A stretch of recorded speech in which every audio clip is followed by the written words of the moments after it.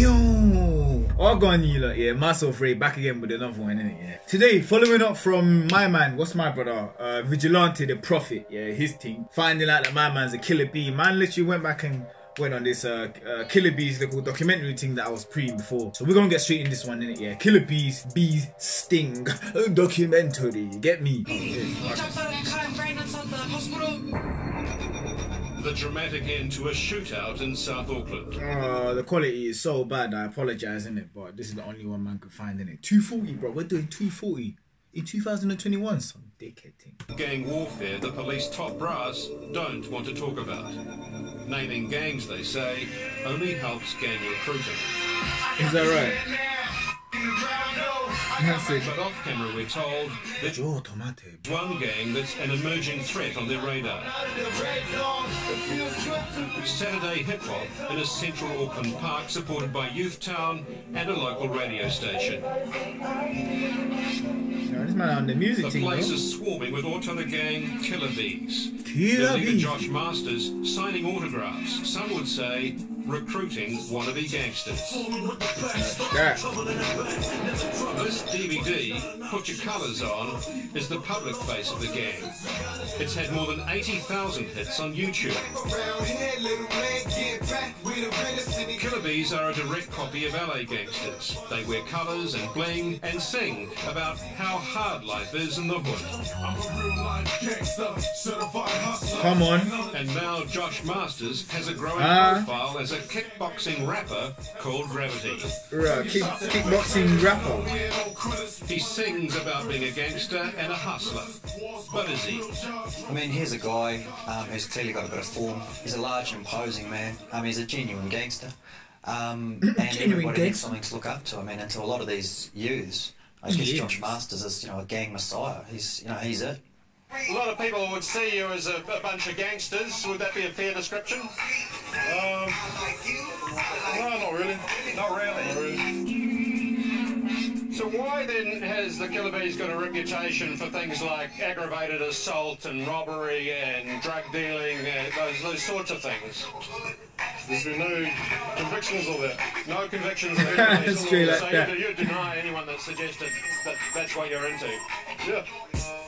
Straight face. Straight face. Well, the word here on the streets of Otara is that the Killer Bees Yeah, Otara. That's what my man was repping. Okay. Killer Bees are on the Otara thing. Them man from Otara, yeah. much an organised crime gang, not just here locally, but across Auckland and increasingly further afield. How long have the Killer Bees been active? Like, let man know. Yeah, let man know how long they've been active for. So I'm off to the Manukau court to find out just what Josh Masters and the Killer Bees have been up to. Josh Masters! I found Josh Masters has a long list of convictions, many for violence. In 2004, he was sentenced to 2.5 years in prison for assault, assault with intent to injure, possession of an offensive weapon, attempting to defeat the course of justice, and threatening to kill. Shit, man. Have you ever done time in prison? Yeah, that was inside. What did you do in time in prison for? I'm labelled as a violent offender, or was labelled as a violent offender. Yeah. Do you think you've turned your life around then? Yes. Yeah. Yes, with the help of people opening up doors for me. I opened up the door and let me show my talent to New Zealand. So Josh Masters is telling us he's like the leopard who's changed his spots. He says he's just like trying to give it to him, fam. Man giving him no faith. Man said the leopard that changed his spot, fam. The sarcasm in there is immense. opposed to street violence. And yet Josh Masters has been involved in some very nasty violence in this street around 4 years ago. He led a group of 20 Killer Bees armed with sledgehammers, golf clubs and sticks in an attack on a family home. Damn, He hit a son. man with a hockey stick in the head as he was protecting some children. He fractured his jaw, put him in hospital for 2 weeks. Damn. And the reason for the attack? What? Well, the man's niece had complained about noise coming from the Killer Bees' house. Right, like They tend that. to be hot. Man came over and swung a man with a fucking hockey stick just because of noise complaint, yeah. Moving brazy. Materialistic and hyper-violent.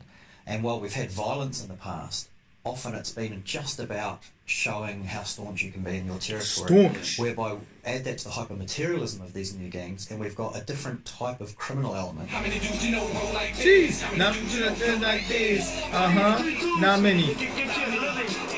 How many of you know got the skills to rock the mic and things like this? Oh wait, hold on. I swear I covered these youths before, bruv. Oh, them man were Killer Bees as well. I remember this documentary.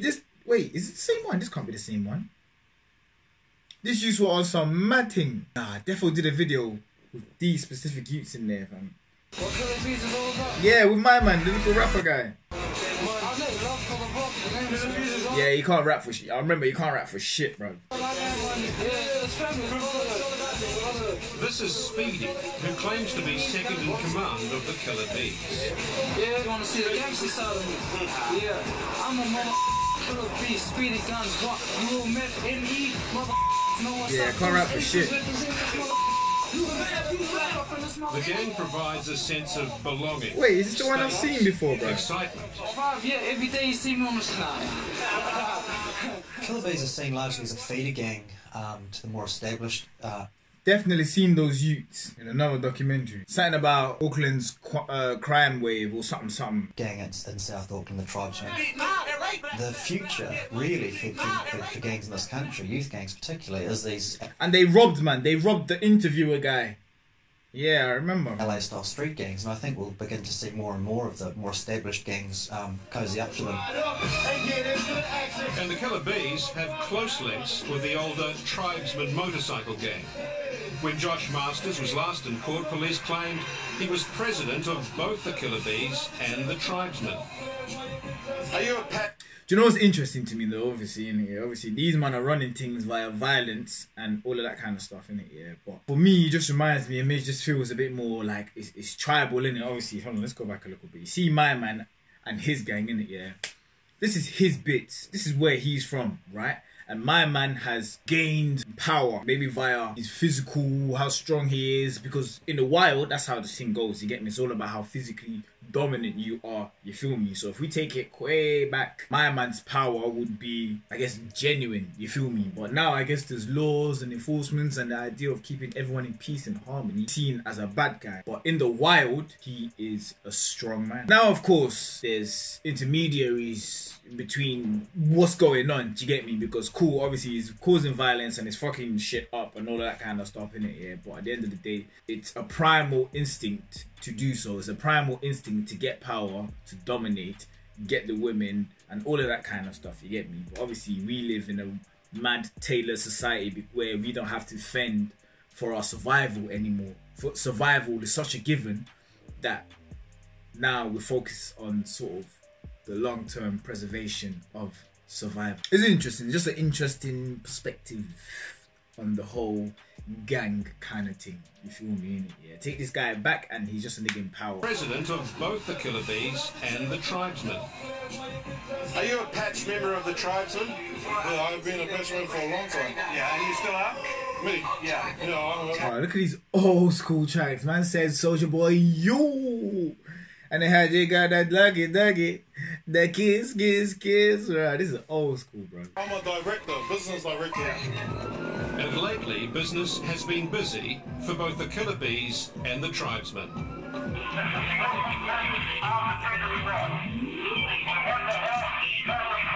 Sunday can now reveal that Tribesmen gang members have been charged after the major shootout in Ottawa last month.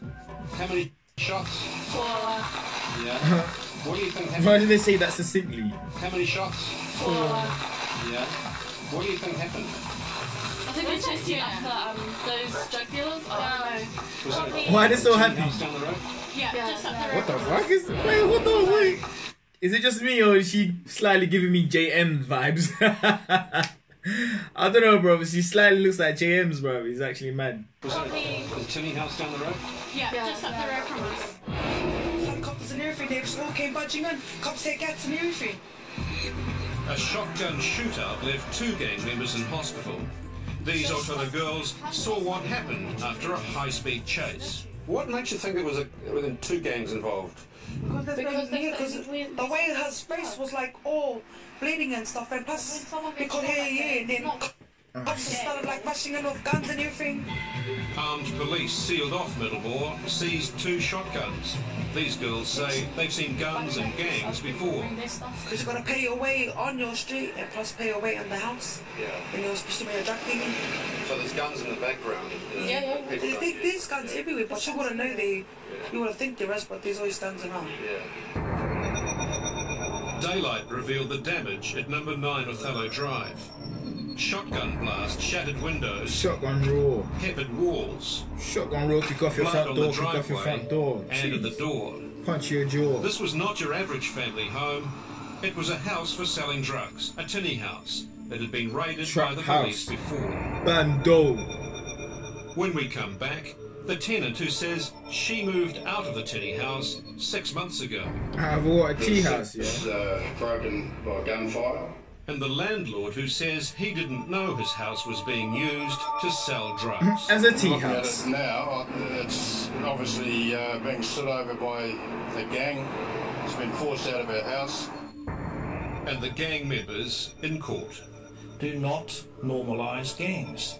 They exist to plague every community through crime, intimidation, and in some cases, death. There are thousands, if not millions, of gangs already existing in our society. A lot of them wear suits. You feel me? That's why I was saying what I was saying earlier about my man and getting his power. This motherfucker is part of a gang himself. Do you get it? A gang that maybe is not with overt violence, but they are just as destructive, or can be just as destructive. You feel me? These motherfuckers are just gangs in plain clothing, basic disguise, and they're even worse because obviously with the other gangs in it, yeah, you know what a gang brother look like. You get me? These men are trying to pull the wool over your eye by looking safe. You get me? But these men are just as big a gang as all of the other GMs and that. You feel me? Disclaimer: not to flipping vilify this brother or anyone. Do you get me? I'm just saying as a general consensus. You feel me? Yeah, there are thousands and thousands of gangs already in existence in your everyday society. Everyday trapline ring, First, everyday trapline bling. I stepped up in the kitchen. And now it's been set alight. Totally destroyed by fire. Accelerant appears to have been used in 3 of the rooms here. Bruh, the fire service have put water all over the place, which has got through all the walls. There's huge holes in the ceiling. This is very much a dead house. But the rent on this house was still being paid through work and income. I had no reason to go around because the rent was being paid by Wins on Francis' behalf, and I presumed she was still living there. I moved out last year. Yes.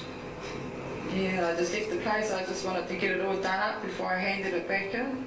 But Frances Moore hadn't told Wins this, and so her benefit was still being used to pay the rent, while another group, who also appear to have been beneficiaries, moved in to sell drugs.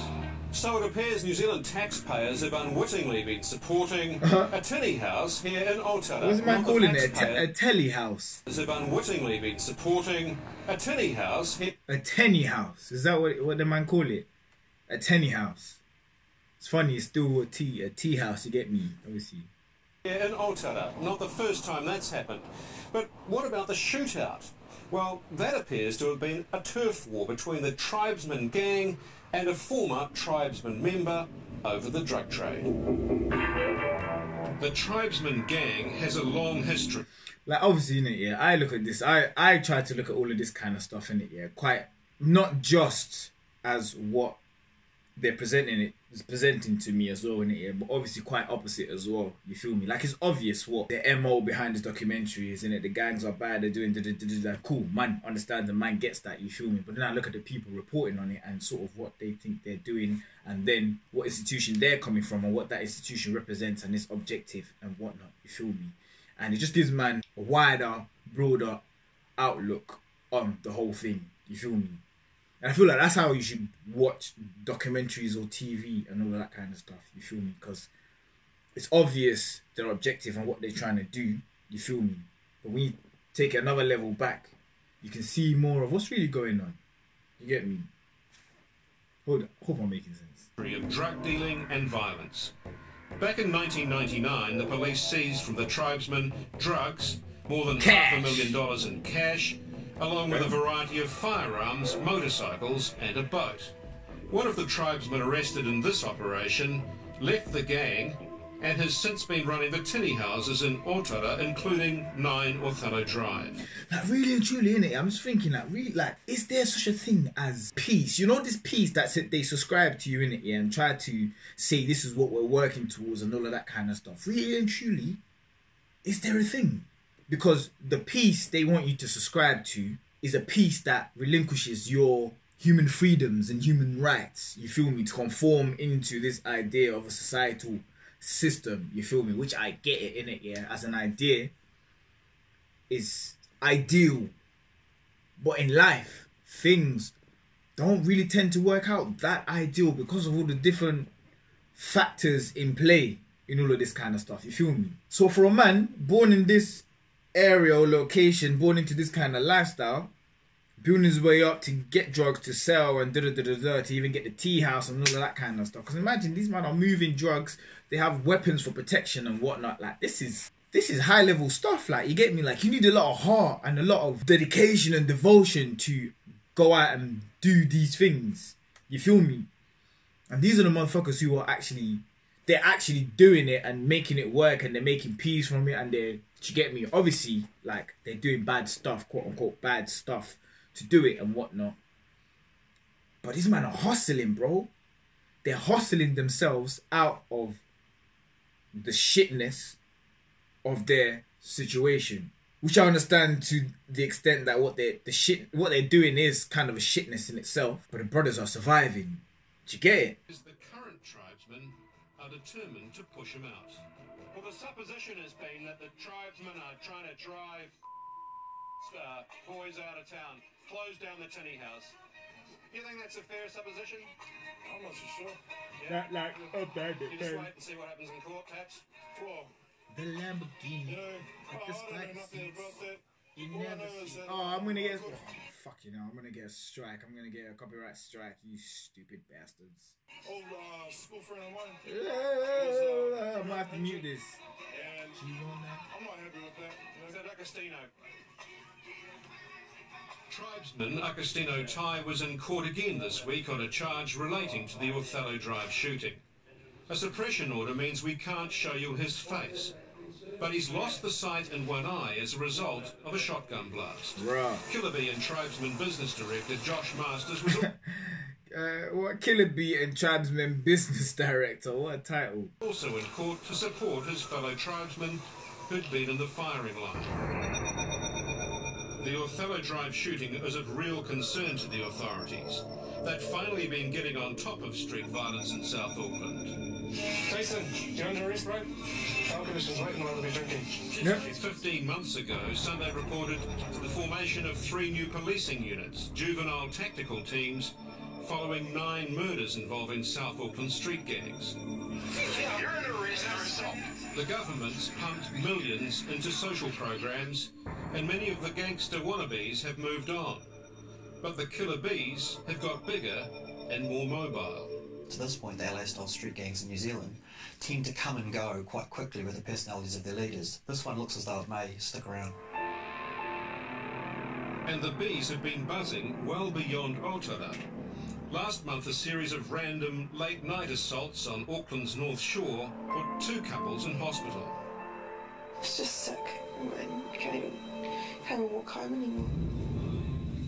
4 young North Shore men are facing serious charges relating to the beatings. Police intelligence sources have told Sunday at least one of them has a close relationship with members of the Killer Bees. The Killer Bees are also being blamed for serious New Year's Eve assaults in the Bay of Islands. And right here at Christmas time, a couple of people who... Like, can you really take the animal out of a human being? The animalistic instinct for survival, can you really take that out of a human being? These men are being hunted for the violence and all of that they're doing, but I'm sure that comes from somewhere. Whether it be depravity, poverty, fucked up community, fucked up upbringing or whatnot. But really and truly, innit, we all really come from nothing, really and truly. If we're coming from the wild to then the civilized society, innit, yeah, like, if you look at the wild, innit, yeah, them motherfuckers, they ain't shit. A lot of scumbaggery goes on in the wild, you feel me? And if we come from that, then we was at one stage and now we're at one stage, bro. We have to grow, you feel me? And then those people here are then trying to police the people who are still here and yet to make that growth. But rather than policing them in a way that allows them to grow, to get to here, they're punishing them and trying to suppress them for being down here at, say, let's say level 1. You feel me? They're yet to reach level 10. So now level 10 motherfuckers are sending level 10 niggas to go now and shut down the level 1s and lock them up and fuck them up and tell them to fuck off and stop being pricks, rather than helping them to elevate to becoming a level 10 don. The camping ground up there were assaulted rather badly by killer bees. True? No? What about the North Shore? Is there a connection there with those serious assaults with killer bees? Yeah. They are, unfortunately, I think, a more menacing form of an older reality. One man who's been making the connection between the killer bees and violence in the far north is Cabinet Minister Shane Jones. He strongly objected to the presence of tribesmen at Waitangi this year. The reality is that the killer bees are associated with the tribesmen, whether or not they're a feeder group or a breakaway group. They exist for one purpose, which is to enrich themselves through crime, and if people get in the way, those people are going to get seriously hurt. The people, you know, they look at the tribesmen, they've been busted for drugs and assault and murder and manslaughter in the past, and they think, well, you know, these killer bees can't be up to much good either. Well, that's where you're wrong. Isn't that a fair I'm gonna get copyright so bad. Young kids are going to be clean living and... You're going to be artists like Young Sid. Yeah. You're going to be artists like myself. You're going to be New Zealand champions like myself. Tell him. Yeah. You're going to be businessmen like myself. Yeah. They have quite a sophisticated system of recruiting members. They've gone for the apparel and the accoutrements that we associate with American gangsterism, CDs, rap music, etc. And they're just a new form of an old plague. That's a plague. We have the social conditions whereby which gangs will flourish. If you put certain ingredients into an oven, you're going to come out with a cake. Now, we have that in New Zealand for gang membership, so we can't be surprised by it. It happens all around the world in similar conditions. We like to steal cars. We like to creep and crawl rob people. Reason why? Because we got no money. The ingredients in that cake: poverty, family dysfunction, little education. With nothing else going on, why wouldn't you join the killer bees? Gang membership may in fact be a perfectly rational choice for a lot of people. There Joining you the go. gang may in fact be the best thing. Nah, they're talking real sense. Killer bees. Boom. Alright, cool. See, my thing is, innit, yeah, is way too easy for a man to instantly look at gang members, innit, yeah, and vilify them and saying they're pieces of shit and they're this and they're that and da-da-da-da-da-da. But we've been doing that for the longest time, you feel me, yeah. But to look at them as human beings, innit, yeah, and the fact that nothing happens or comes to be without reason, yeah, makes me always perceive the other side to them, you feel me? Like they were saying, people join gangs and all of that kind of stuff because of dysfunction at home, because of this and that and da-da-da-da-da. So really and truly, what that means is that the people in these gangs that are doing these vile, rubbish, shit things, yeah, are just motherfuckers in need of help. They're in need of help, not punishment. Help. But a lot of the times, the solution seems to be, let's lock them up, fuck them up, chuck them up, and yeah, put them in a corner so that we don't see them and everything will be good. But that will never be the case, because there are millions and millions of other people in that same situation who are gonna come about and get the same result. Like my man says, like a cake. You've got the ingredients, the poverty, the home, the dysfunctional home, all of that, they're continuing to pop up. So you're just fighting an everlasting war as long as people are continuing to be brought up in that environment. Whereas to actually take them, rehabilitate them, or even show them another side of life, especially you motherfuckers with a lot of money, you can't living such an amazing life, chatting down from your level 10 place, talking down on these level 1 motherfuckers, sending your armies and your troops and training them to go beat up and fuck up these motherfuckers, innit? Yeah. You with so much money, why not you? If you really want to stop the problem, why not invest the money in helping, support and rehabilitate these people? Because at the end of the day, we're all human beings. 1 + 1 is 2. You feel me? Bad environment, no options equals gangs or poverty, or do you know what I mean? Like it makes sense as to why these lot are where they are. You feel me? And the solution to just locking them up isn't really gonna do much. You feel me? Large up the killer bees. Yeah, you done scene. Yeah. Who this? No one recommended this. I was gonna shout out a recommendation, but cool. That's it for me still. Listen, man, I'll see you guys on the next video, yeah? Make sure you bust the like button, yeah? Bust the subscribe button. Make sure you at least bust the like button, you get me in it, yeah? And boom, man, I'll see you guys on the next video because someone is blowing up my shit right now. Yeah. Bless.